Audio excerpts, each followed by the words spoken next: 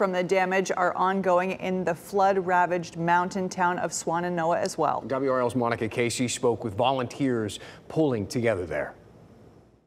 I'm at the Savage Operations Center in Swannanoa, where dozens of volunteers have come together to deliver supplies to people in need using private helicopters. All of this is here because one father couldn't reach his family while out of town. He drove 18 hours to evacuate them and then pulled together this community of volunteers. They've delivered 500,000 pounds of supplies in less than a week. This story coming up on WRAL tomorrow morning at 4:30. Reporting in Swannanoa, Monica Casey, WRAL News.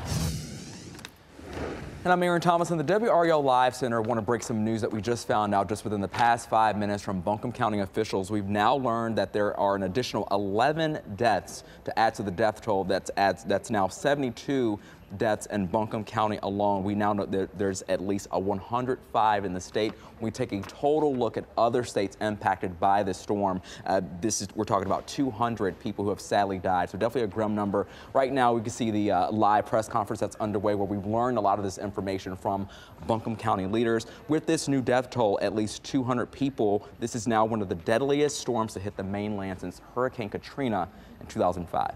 Aaron, thank you.